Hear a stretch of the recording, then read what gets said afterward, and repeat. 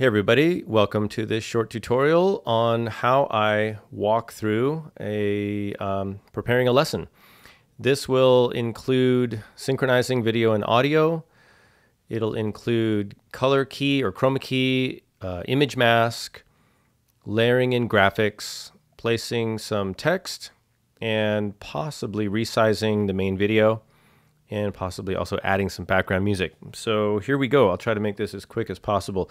Over here in my assets window, I've got a lot of videos, 6 videos actually, and 6 audio that I recorded separately. So I'm going to grab this video 1, and I'm going to grab the audio that matches it. I'm going to go up to clip and synchronize clips. And what that's going to do is use the audio to, and let's call this bongo 1 lesson clip. What that's going to do is use the audio from both clips to create a new clip right here, hopefully with synchronized audio.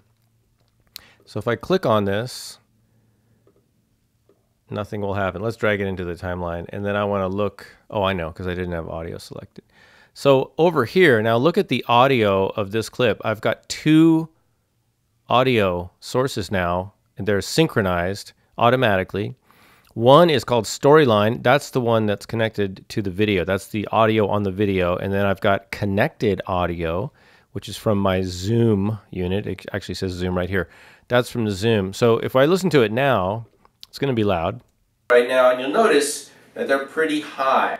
And I've got both. So I'm just going to turn the video audio off, if that makes sense. The recorded audio that went into my camera, because I don't want that. I want my nice microphone shotgun audio. So now if I listen to the same thing, it sounds. So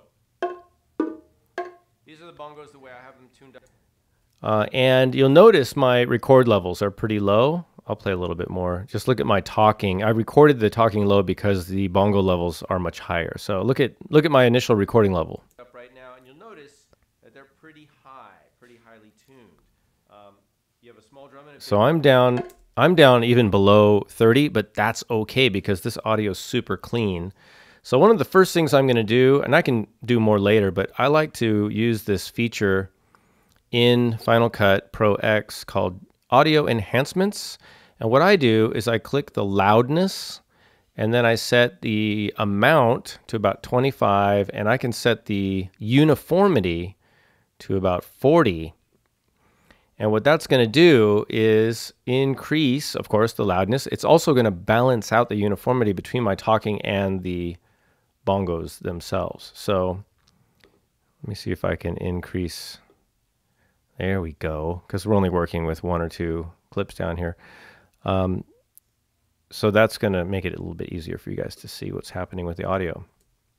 That they're pretty high, pretty highly tuned.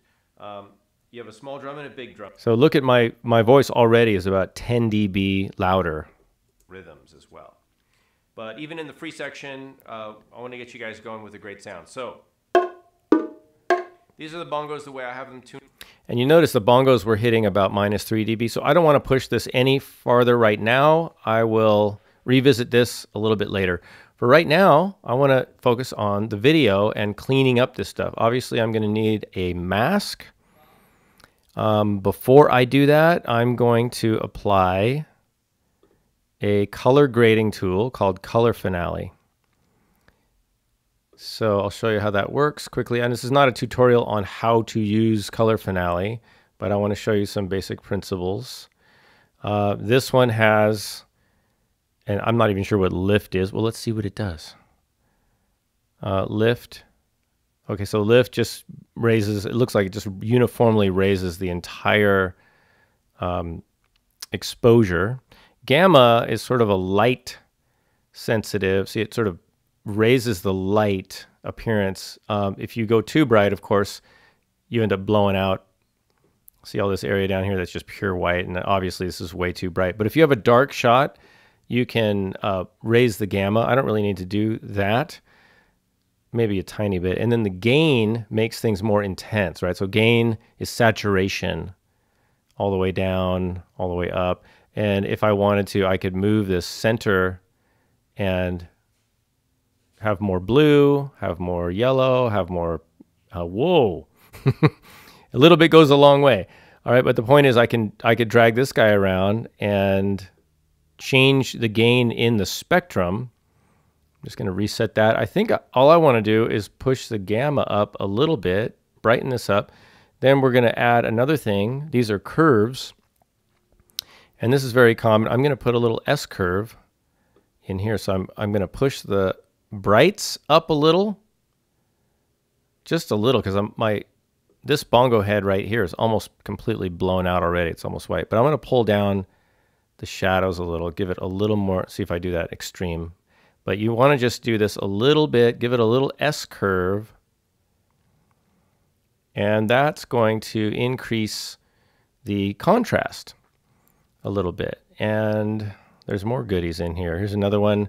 I can, let's say if I want to get rid of a little bit of the yellow, I can pull this down. You look at my skin tone, it goes from kind of a more yellow to more, maybe a little more natural if I just pull the yellow down. Anyway, I'm not going to spend a lot of time on this. I just wanted to show you what I might do quickly. Then I'm going to need a mask. So let's grab the draw mask tool. For the mask, it's, oh, sorry, come on. It's easier to use if you make the picture smaller. So I need to follow these directions. Add a control point. I'm just going to click over here, and I'm going to add points all around the outside of this video, and voila. So that's the mask. I'm trimming that off. Then I'm going to grab my keying. But I have a keyer that I already edited, and I put it in my basics folder. It's called Super Key. I'm going to drop that on, and now my video is clean, completely cut out. All right.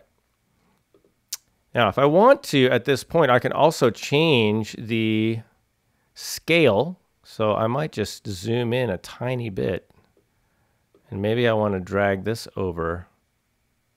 So I have a little more space on the side. You can do whatever you want. That's one option. And that's it. So looking at the before and after, I've got now 3 effects in here. The color, there's a difference between before and after. Before, after. The draw mask, of course, I'm trimming all that stuff I don't want in my picture. And then the keyer. So together, before we had this, right now we have this. Now, of course, now that I've got the background keyed out, I'm going to zoom in on my whole video. I want to throw in a background. So I'm going to go to my favorite pinstripes background, and I'm going to stretch this out in the background. Now I've got a nice background that I like. I'm going to put a logo. I've got my World Drum Club logo, which is a graphic. I'm going to drag that behind my video, of course, but on top of the background. And this is a Photoshop file. You can use a PNG file, or you could use a GIF, I guess. I like to use the PNGs because they're clean. The Photoshop file also very clean and high quality. Now I can highlight it down there, and I can select it in here. I can change the scale. I can change the opacity or opacity. So I'm going to do that as well. I like to put the logo kind of like that. That tells everybody it's a World Drum Club video. I could make it huge. I could even put it behind me. So doing something fun with the logo. Down here is the opacity or opacity. I like to say opacity. You say opacity. I say opacity. I'm going to put that at about 70%. And it gives it, a little transparency, which ties it in with the background more. All right, so this is my look. And now I've got 3 assets in the timeline. My main video, which has 3 filters applied to it, my logo, and the background. So let's refocus on audio. My next step is I want to get my audio ready for export, which means I'm going into more of a mastering stage right now. But let's look at where the audio is.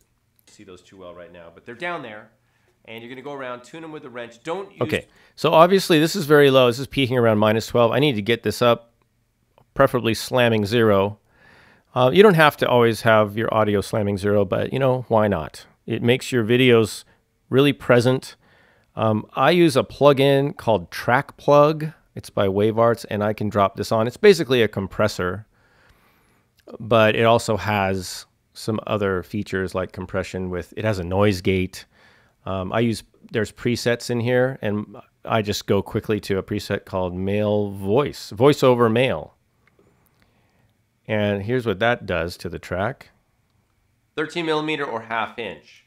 And go around the drum, even amount on every lug nut until you reach your desired pitch. Yeah. All right.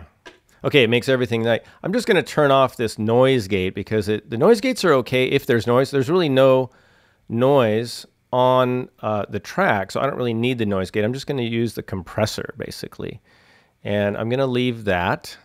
Then, you see these levels in here? There's some, it's probably over 0. Yeah. Okay, so this has compressed and raised all the volume, including the peaks. Now I'm hitting +8, totally unacceptable. So we need a limiter. So I'm going to use this limiter called Final Plug. Final Plug is what they call a brick wall limiter. It's going to not allow anything over 0. So there's a bunch of presets on here. Sometimes I use CD mastering, DVD mastering. Doesn't really matter. It's just mastering, and it should not allow anything over 0. It's just kind of a sound.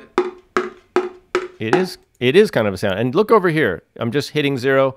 Nothing is going over 0. You don't have to tune your bongos to an exact note. Just have them be a little bit different. So what I would recommend you do is listen to a lot of. All right.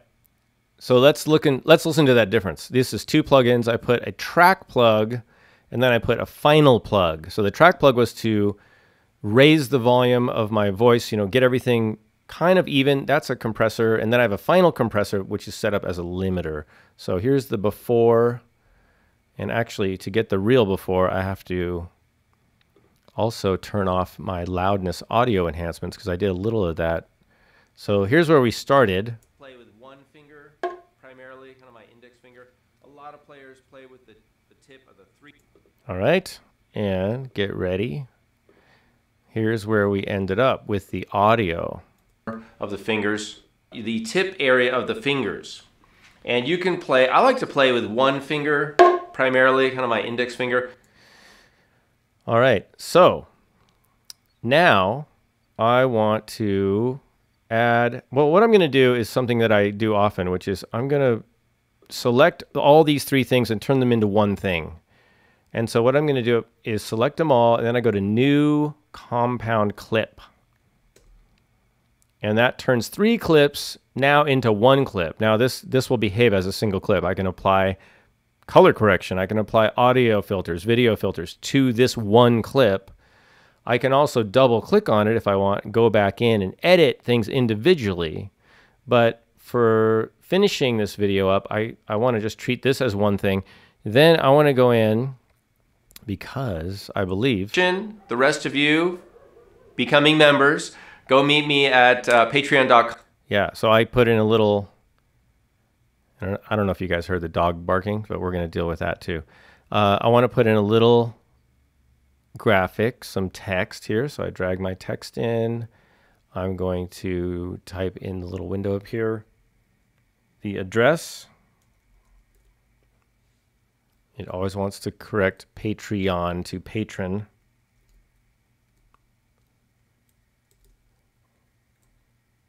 So I type in my URL that I'm hoping people will visit and support me.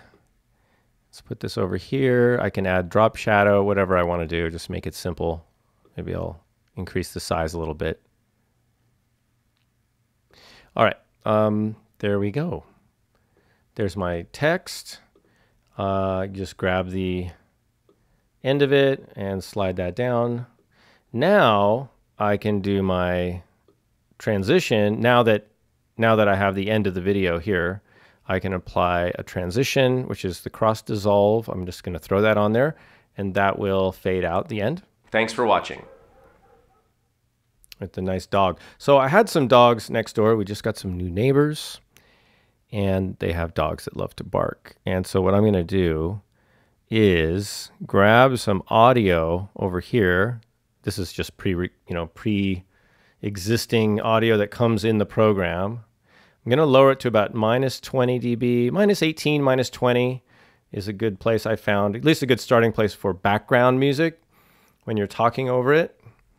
And let's figure out where I want this to come in.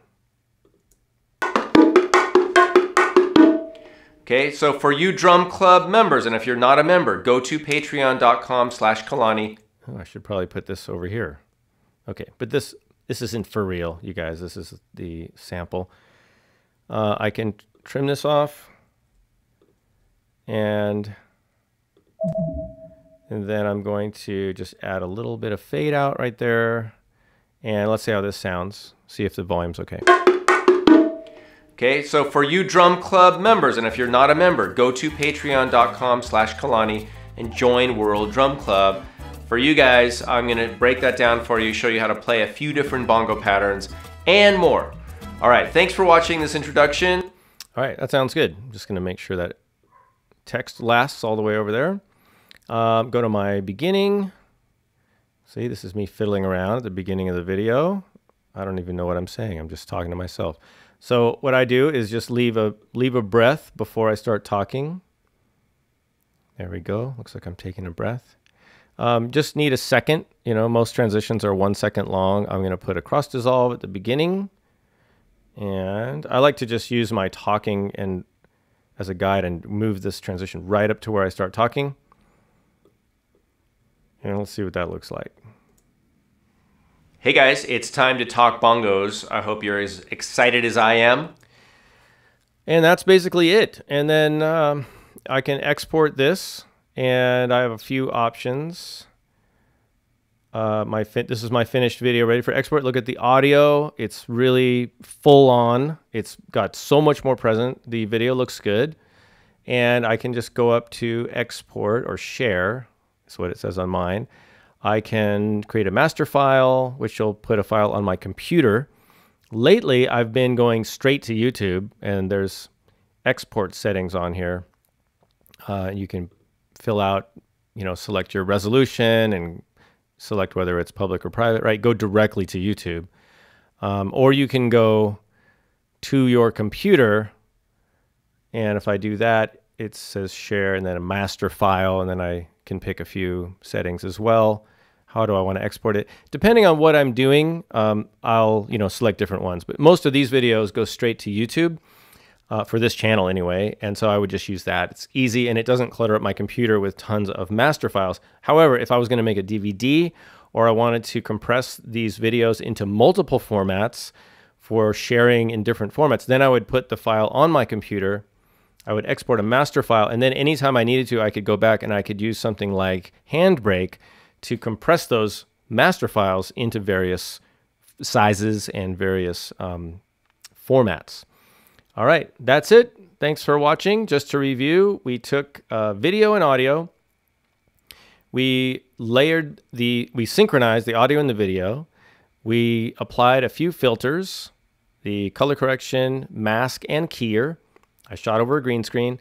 I applied the logo. I applied the background. I also applied a few audio filters, a compression for the track, and then a final plug that's a limiter to make sure I wasn't going over 0. And then I created a compound clip from those 3 clips, which acts as 1 clip. Then I added my text and music. Now, could have I added text and music over here? Yes, absolutely. I could add text and music inside here, but I just elected not to this time. And then I put a couple transitions on the beginning and ending just to finish it up, and that's it. All right, thanks for watching, you guys. I'll see you in a future video.